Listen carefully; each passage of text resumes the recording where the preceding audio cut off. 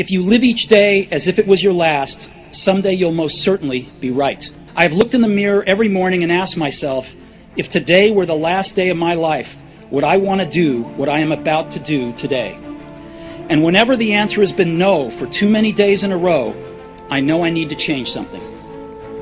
Remembering that I'll be dead soon is the most important tool I've ever encountered to help me make the big choices in life.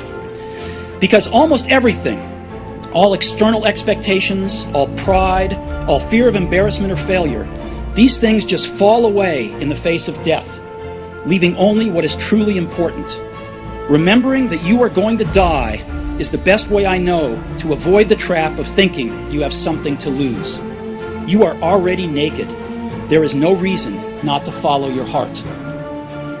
Your time is limited, so don't waste it living someone else's life. Don't be trapped by dogma, which is living with the results of other people's thinking. Don't let the noise of others' opinions drown out your own inner voice. And most important, have the courage to follow your heart and intuition. They somehow already know what you truly want to become. Everything else is secondary. You can't connect the dots looking forward. You can only connect them looking backwards. So you have to trust that the dots will somehow connect in your future. I'm convinced that the only thing that kept me going was that I loved what I did. You've got to find what you love.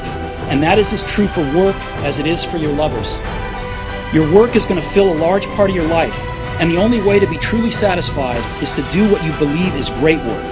And the only way to do great work is to love what you do. If you haven't found it yet, keep looking, and don't settle. As with all matters of the heart, you'll know when you find it.